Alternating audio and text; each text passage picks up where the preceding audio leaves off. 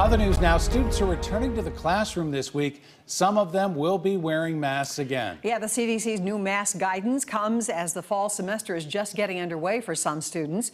Some school officials across Indiana are considering new recommendations or requirements. CBS 4 State House reporter Kristen Eskow joins us now with reaction. Kristen. Well, Debbie and Bob, so far the state hasn't announced any new recommendations for schools. That means it's entirely up to each district to decide whether they'll require masks or set any other safety protocols.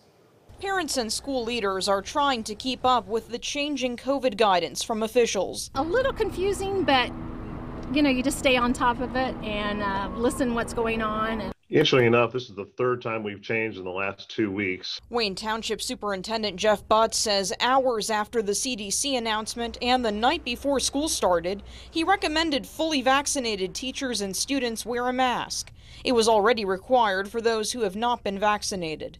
He says so far, most people are taking the CDC's advice. In the elementary schools that I visited, I would estimate somewhere around 90% of our staff had them on. Of course, 100% of our children had them on.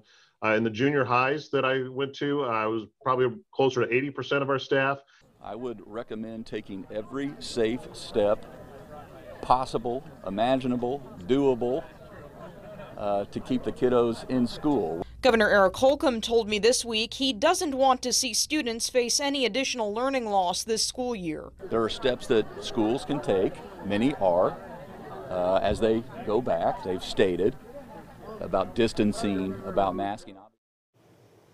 Now, the Indiana Department of Health says it is still reviewing the CDC's new guidance. The Indiana State Teachers Association is urging school districts across Indiana to follow the CDC's new guidelines.